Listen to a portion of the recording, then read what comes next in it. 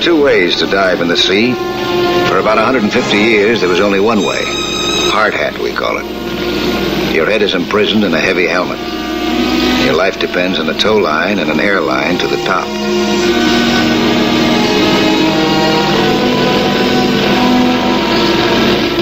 Like the horse-drawn carriage, hardhats have given way to a much better device.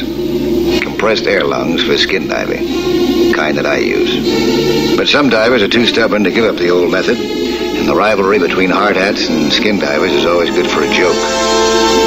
But it was no joke when it became a matter of life and death. That fine August day found me in a small Latin American port. Only the day before, I had received an air ticket and a mysterious telegram. It seemed that a skillful diver was needed for an unusual job. Nothing more was explained. Out in the harbor, I could see divers at work salvaging a jet. Hardhats.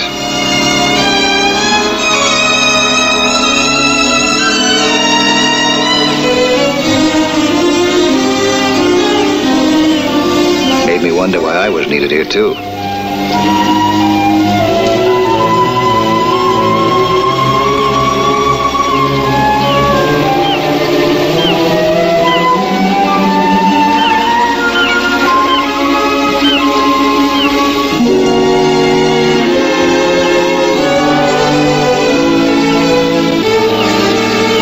I went straight to the hotel.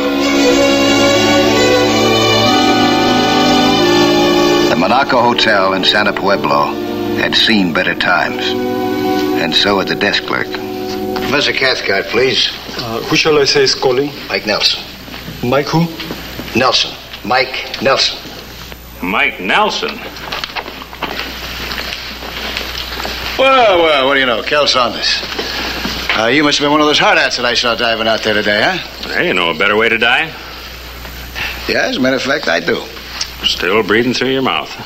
Once a hardhat, always a hardhat. Did you come down here to put me out of business with that diving lung of yours? Now, you know I wouldn't step on a hardhat's toes. I might hurt my little rubber fins and those big lead boots of yours. Mm-hmm. So, what did bring you all the way down here?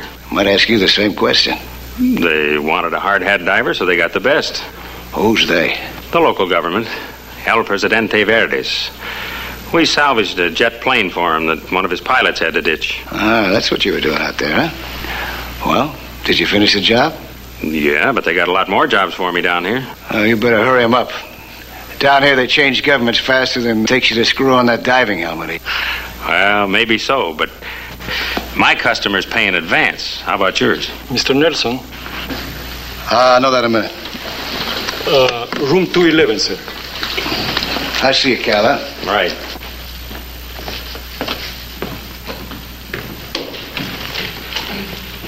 I'll bet you one of these you can't tell me who Mr. Nelson went up to see. I do not gamble, sir. Oh, not even for higher stakes? Only when I am sure that I can win. He went to see Professor Cathcart. Well, tell me more. That's all. Professor Roland Cathcart, Smithsonian Institute, Washington, D.C. It's supposed to be lying on the bottom right in this area here. It seems pretty close to shore not to have been noticed before this, don't you think? How reliable is your source of information? Quite reliable. I got it from a local fisherman. I'll have him take us out to the spot. I just don't see how a large object like a submarine could remain down there unnoticed for over 12 years. Well, on the contrary, a submarine is more likely to remain unnoticed than a regular vessel due to its slick, fish-like shape. After a short while, a crust of algae and such could have camouflaged the hull beyond recognition. Well, how'd your fisherman happen to spot it then? From air bubbles on the surface. Air bubbles? Yes, he took me out there. I saw them myself. After all these years? Well, it's quite possible. Now, when it sunk, some of its compartments remained airtight. Years of slow corrosion could have eaten through the armor plating, starting gradual seepage. For an archaeologist, you seem to be unusually well-versed in seafaring science. Well, research, my boy, research. You know, since this was completely out of my line, I secured every bit of data and information I could lay my hands on through our local embassy, including your ability. You came well recommended as the most versatile man for the job. Well, thank you, Professor Cathcart, but it seems to me that you want a salvage operator, not a skin diver. Oh, you're not going to salvage a boat. You're going to unlock a door to history. Well, it'll take heavy equipment to dismantle that sub. We leave the scrap iron for someone else. All I'm after are its contents. Now, I'm sure you can handle the equipment it takes to get inside of one of these. Well, I got a drill and a torch. Yeah, I could get inside of it. Mm-hmm. Now, my guess is that for this particular mission, the German top brass utilized something like this long-range 750-tonner. Utilized? Well, it couldn't have been a combat mission. Not in this region. However, its last whereabouts does coincide with some of the confiscated reports of the German Admiralty at the end of World War II, and indicates it to have been a vital and top-secret mission. Oh, wait a minute. You don't mean to tell me that you expect to find Hitler's body in that sub? Well, I can't tell you what you'll find. It may be anything. From important historic documents to the remains of top-ranking Nazi fugitives, or just a wild goose chase. That's why I sent for you. I can only guarantee your expenses until we see what we'll find below. I've often wondered what that last trump was that Hitler had up his sleeve. Well, is it a deal? The next morning, Professor Cathcart and I set out for the spot with the bubbles. Pedro, the fisherman who found the place, came along as our guide.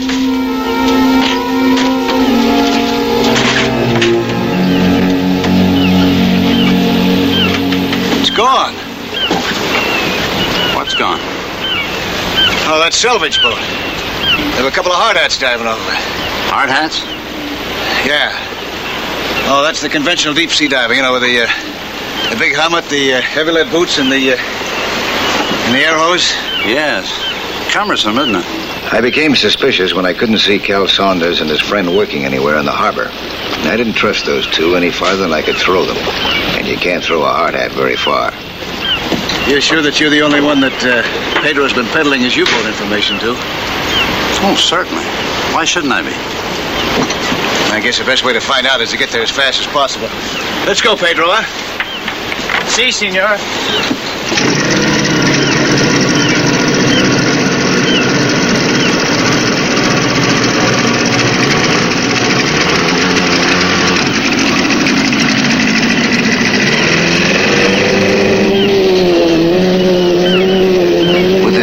Age-old salvage law of first come, first served, time was of the essence.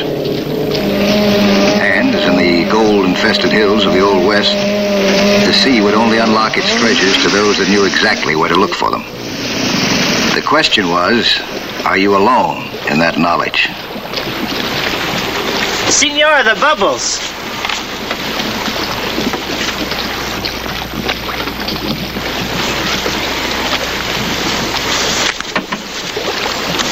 Well, here's hoping, huh?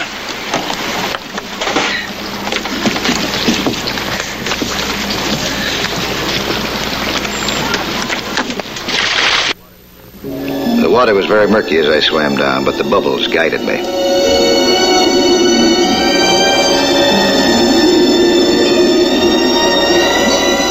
Then I saw it. The professor was right. It was a submarine. And it looked just like the type that he expected to.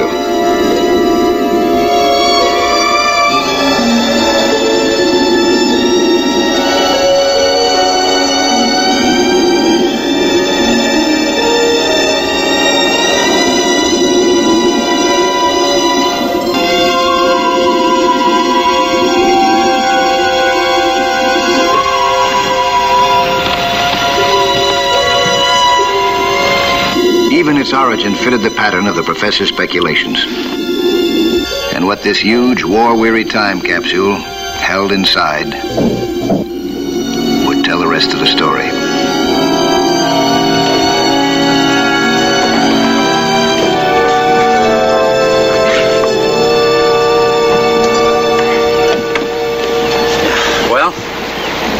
Professor? Nothing? You got yourself a sub. The right one? On the button. What about the bubbles? The air bubbles? Just like you said. Seepage from one of the undamaged compartments. Well, then we're still in time. We'll soon find out. I'm hoping that the control room under the conning tower may be completely intact and sealed airtight. But I wouldn't dare to try to get inside of it through its outside hatch. Why? There's no telling what kind of gases may have accumulated inside over the years. The sudden release of pressure could cause such a vacuum that it would flood the compartment instantly and destroy everything. Is there a way to get inside the control room with a minimum of damage? Yeah, I'll tell you what I got in mind. You got a piece of paper and pencil? See, I want to get into the control room through the adjoining compartment, the one that's causing all the bubbles. Now, that's the sub, supposedly. There's the control room, conning tower. This is the adjoining compartment. It sounds like it's half filled with water due to its seepage. Now, if I can cut into this adjoining compartment, beneath this inside water level, I won't release this air that's still caught up here under the ceiling. Once I get up here in this adjoining compartment, where this air is, it'll be a cinch just to cut a dry hole into the control room. That's ingenious. Elementary. Now, we'll see now if it works.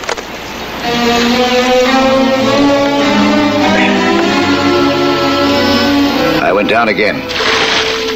This time I brought my hand drill. It has a titanium bit that can drill through anything.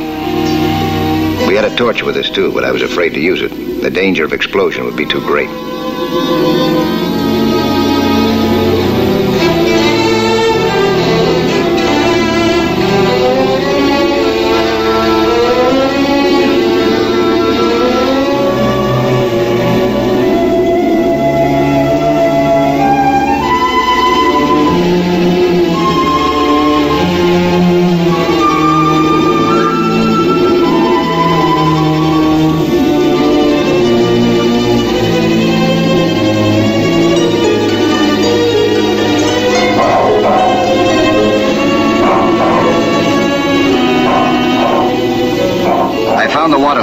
Partly flooded compartment and prepared to cut through below it. In my excitement, I was unaware that there were other bubbles down there besides mine.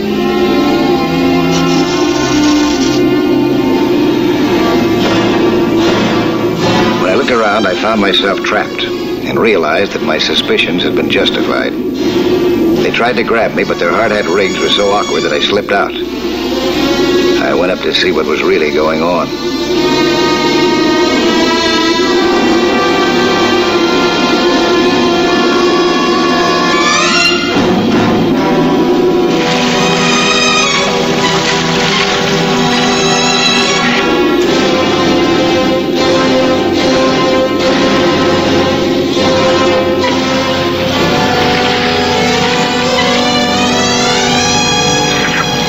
It didn't take long to realize that we were double-crossed. Senor Nelson, you are under arrest.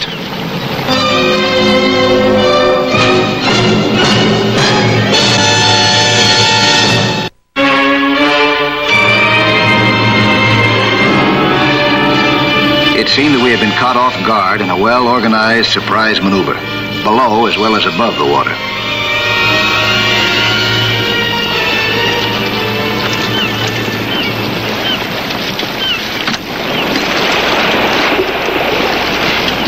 I am Colonel Perez, the military police.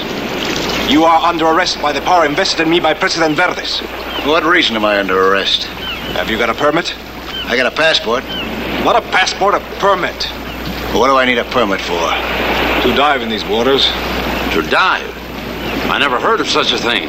The sea is free and international territory. Not this close to shore, my friend. You are within our boundaries. How do I get a permit? From the President Verdes himself.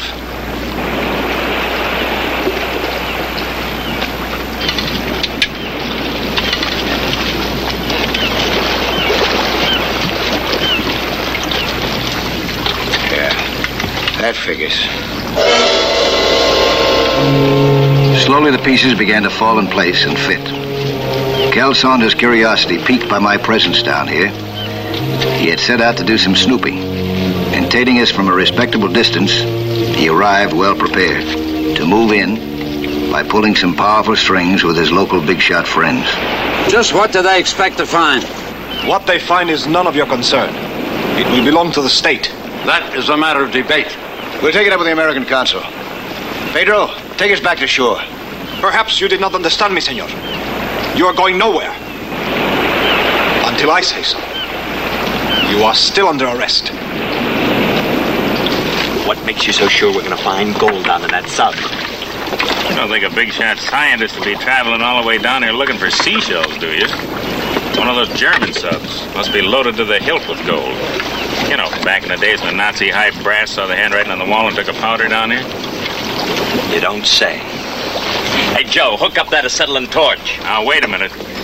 We better feel our way around on there first with a drill like Nelson did. What for? We ain't got all day. He must have had a reason for starting out that way. Sure. He ain't got first-class equipment like we got. I don't know. We'll take both. You take the drill, I'll take the torch. Okay.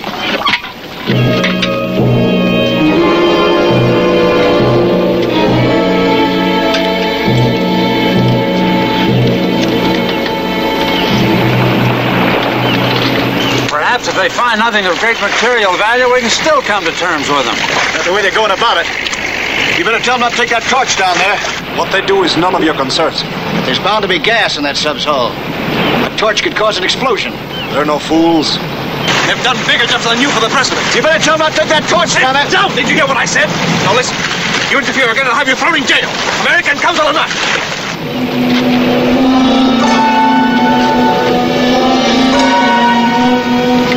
There was nothing to do but let these two pirates take what we'd found. They could pull strings on land, but they looked pretty clumsy in the water to me.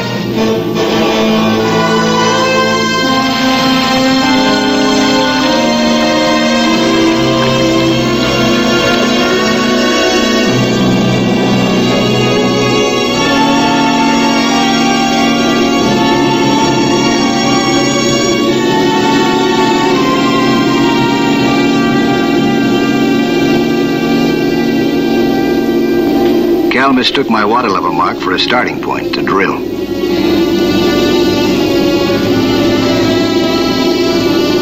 But his cohort wasn't happy with the slow procedure and kept on looking for shortcuts.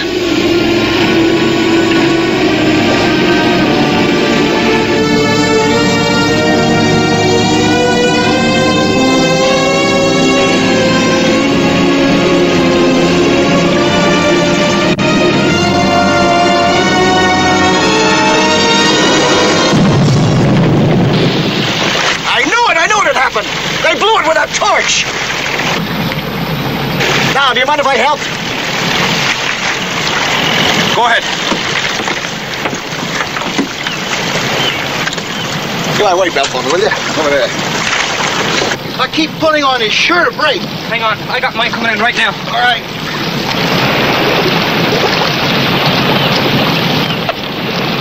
I jumped in and started to dive, but I saw one of the Hardhats coming up. I swam over to find out what had happened.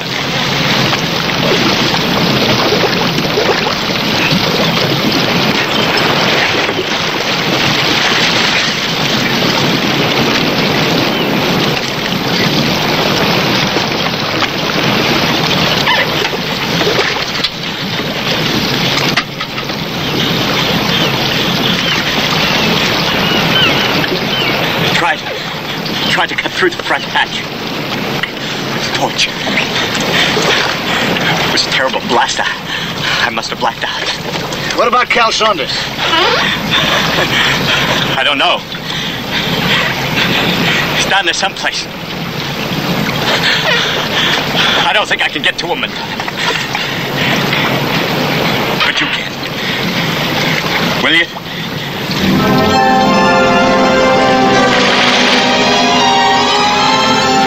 The vacuum had sucked him into the sub. He didn't seem to be injured, but he was stunned and needed help to get out. Thanks to his unbroken air supply, he seemed to be otherwise intact.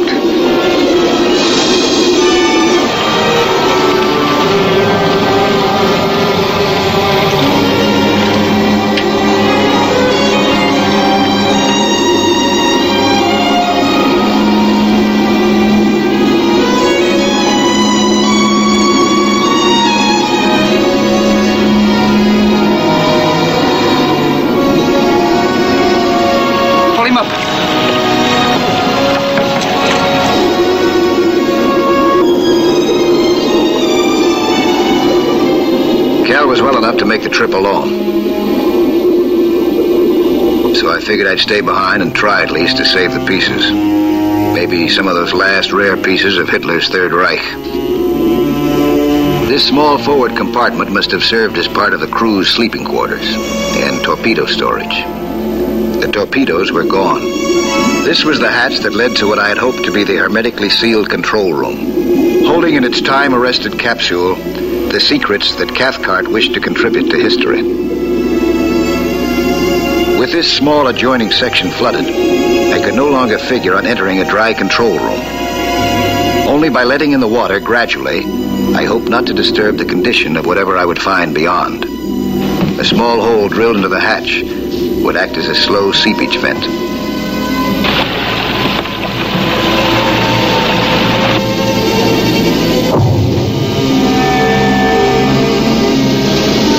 Letting the water seep through like this was like filling a bathtub through a straw.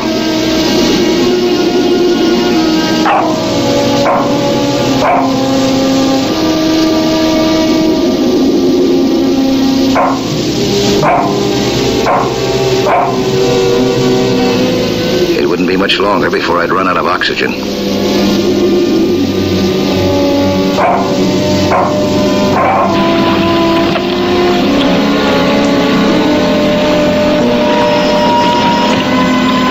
But it looked like my tiny floodgate had done its job, and I could finally enter.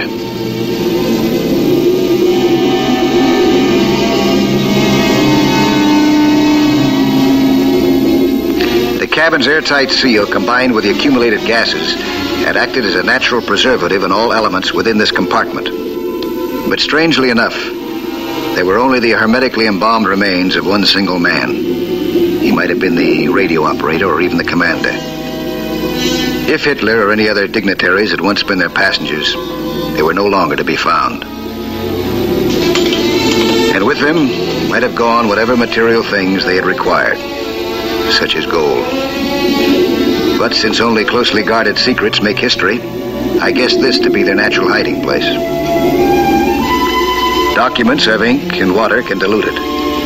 A safely kept secret must be a dry secret, as it would be in this locked box. I opened the cabinet to disconnect the safe from it.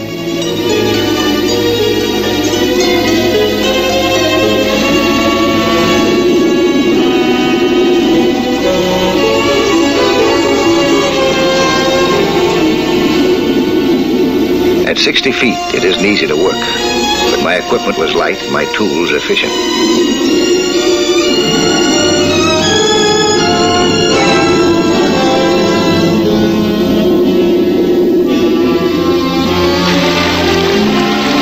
The bubbles, they have stopped for 10 minutes. I know. You and your politics. If it hadn't been for you and those hard-hatted cutthroats, he'd never gotten himself into this mess. What did you expect to find down below? Gold? Why not? Money. There's all kinds of gold. Here's yours. A rope. There's a small safe tied at the end of it. Who knows what's inside of it? Maybe chock full of history. Well, go on, pull it up. Professor Cathcart pulled up his treasure to deliver it to the Smithsonian Institute in Washington. It gave me a good feeling to know that skin diving had made a contribution to the study of history. And maybe a lesson to a couple of Hardhats, too.